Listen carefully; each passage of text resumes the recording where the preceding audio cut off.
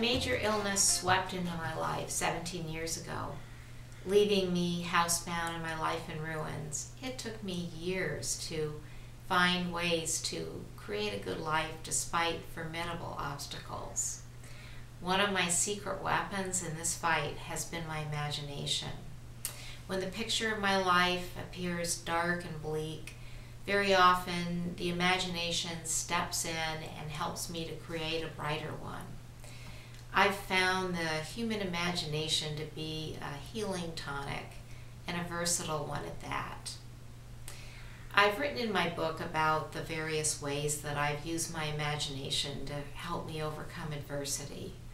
I'll share with you a small example of how it's even helped with small things like improving the highly restricted diet that I've been on for much of my sickness. You see, I've always been somebody with a passion for food and cooking. So when I had to give up entire food groups like dairy and wheat, it not only made me feel deprived, but it took much joy and pleasure for me. So I began to think creatively about how I could make the most of my limited diet, which, by the way, was now full of foods like millet and teff muffins. First, I checked out acres of cookbooks from the library, international cookbooks from countries where people don't eat much dairy or wheat, like Vietnam. Then I started to imagine that country. At once, one of my favorite new foods came to me when I summoned a memory of a dish I had eaten at a popular New York City restaurant. It was a dish that used Korean rice cakes, also called dok. They're little shaped like that. Apparently rice cakes are popular in Korea, so even sidewalk vendors sell them there, much the way vendors here would sell hot dogs, and children there love them. On that day that I tasted my first rice cakes, my cousin and I had met at a restaurant that we both wanted to try called Momofuku. My cousin, a pastry chef and artist, had sailed over the Brooklyn Bridge into the city on her sturdy bicycle to meet me. We sat down to lunch and I ordered a dish with rice cakes sauteed with spicy pork sausage, Chinese broccoli. It was sprinkled with crispy fried shallots.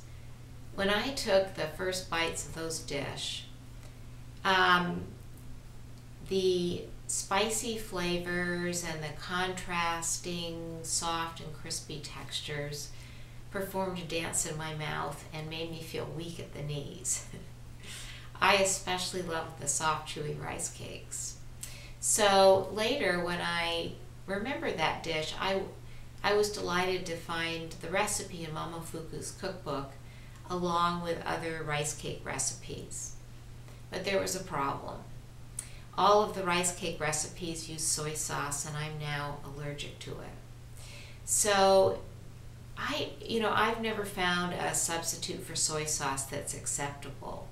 So in this case, I started to imagine very, very different ways of using them rather than try to follow the recipe, leave out the soy sauce, and then find the dish disappointing.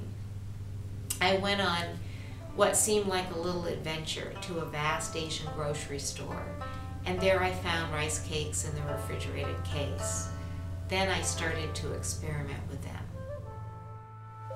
Here are the rice cakes when they're raw. They're actually shaped like cylinders, and then I cut them up into pieces the way they do at Momofuku's. I make rice cakes different ways. Today I'm going to mix them with roasted vegetables, and I left the asparagus a little bit crispy because I like that contrast of soft and crispy texture. So I drop the rice cakes into boiling water for 1 minute. That's it. Drain them. Then I put them onto the vegetables, and just a little splash of balsamic vinegar.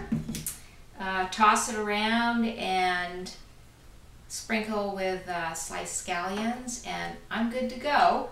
It's fast, easy, it feels like comfort food to me. Had I known about rice cakes back when I was healthy, I would have been eating them regularly then, even though I could eat any food I wanted to at that time.